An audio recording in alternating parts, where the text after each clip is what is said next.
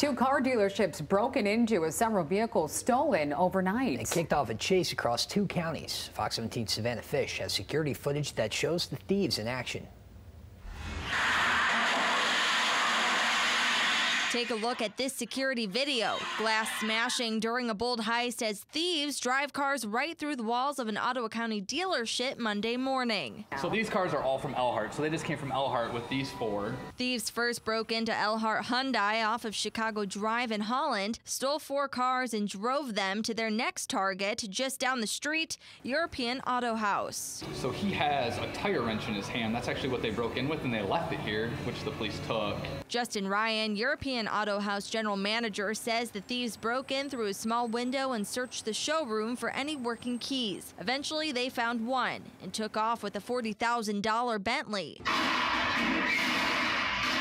The Bentley is still missing. Police believe these men likely connected to rash dealership break-ins across Ottawa and Kent County. We're not totally sure yet, but we're kind of linking it in with some possible other businesses that were broken into also. Obviously, we'll be doing some proactive things to combat this, so we'll be a little smarter because of this one here. Yeah, it's too bad. So unfortunately we did have another local dealer get hit. It was either last week or the week before, and fortunately we're all friendly in this neighborhood, and they let us know, hey, this is what happened, take some precautions, and we did, but unfortunately they're thieves and they figured out a way around and were able to find a few keys and take a few cars. Elhart suffering multiple windows broken and 4 cars stolen. The damage to the show floor, I have no clue. We obviously have some workers already taking care of business, replacing glass, but the vehicles alone are probably close to a couple $100,000. So GPS technology helping police find the cars. Dealers across West Michigan worried that a growing smash and grab trend